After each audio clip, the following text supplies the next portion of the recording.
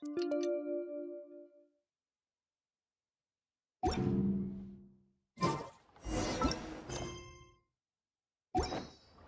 should I try this time?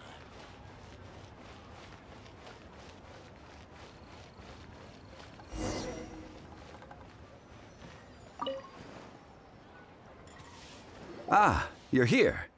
There's no need to order. I've already done so. Third round knockout is not for lightweights, like those taverns in Mondstadt. Here, the owner does not take such unorthodox orders as fruit juice. I ordered some wine-fermented sweet rice balls for you, if that counts. If it is to your liking, dear customers, I shall continue the tale of Lady Ningguang's Jade Chamber. Hey, there's even a storyteller here! Great atmosphere! Besides fine wine, the excellent ambiance is the reason why this place is so well loved. But when I say ambiance, I refer to a different sort from the one the Tevat travel guide uses to judge other establishments.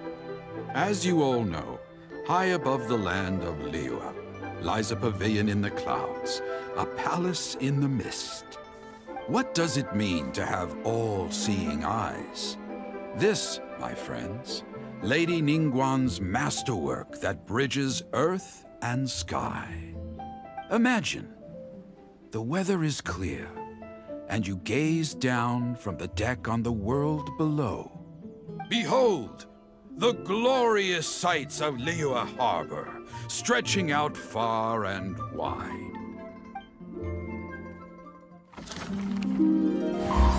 They say that when Lady Ningguang ponders important affairs, she retreats to her Jade Chamber with none but her 3 closest confidants in tow. Why brings she these trusted 3 to sift through sources, dig through documents, looking for information? Piece by piece, facts and figures paint a picture on the walls of the chamber. But well before the wall is filled, Lady Ningguang's mind is made up. Having made her call, she has every last document shredded, and whoosh, she scatters the shavings out her window. Ah, look at them, how they billow in the wind like a sudden swirling blizzard. As the fragments fall, traces of text flicker before the eyes of the merchants of Liyue, like ink stains in white snow. The saying goes, the rarest treasures in the land are the words brought by the paper snow.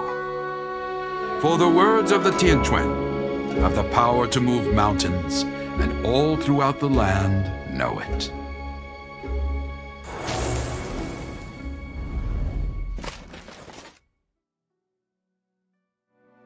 These are but scraps of paper, and yet they guide Lady Ningguang's hand.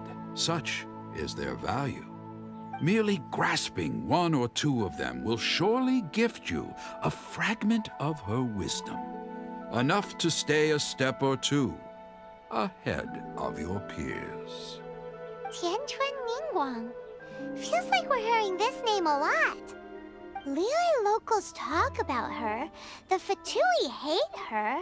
She's most likely the one who hid the Exuvia, and we saw her at the Rite of Dissension. Huh. Paimon wonders what sort of person she is. At last I have found you. You who returned from Jueyun Karst. Who's there? Wait, I am not with the Millelith, nor am I here to claim your bounty. However, I am an emissary. My name is Ganyu, secretary at the Yuehai Pavilion, and I have come specifically to meet you. Well, in concrete terms, I am the corporate secretary for the Qixing. At the moment, I am serving as Lady Ningguang's special emissary. Ningguang sent you? We were literally just talking about her. My apologies, you who have returned from Jueyun Karst. I am duty-bound and cannot extend my courtesy to you in full. But I have with me a letter from Lady Ningguang. She extends a formal invitation to you in her capacity as Tianquan. She invites you to her palace in the sky.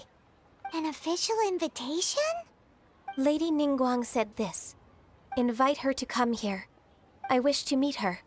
At the Jade Chamber, together we shall snip every one of these entwining dark threads.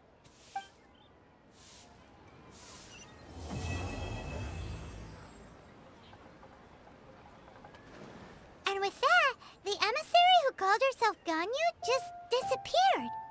But we've received an invitation from the Liyue Qixing. Paimon still can't believe it. We'll be meeting people that have way more money than Paimon could ever count. We should be on our best manners.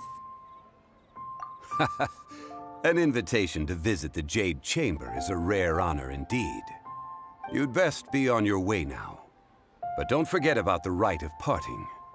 Once you've finished at the Jade Chamber, meet me at Dihua Marsh. Don't worry, we won't forget. Dihua Marsh. We'll see you there.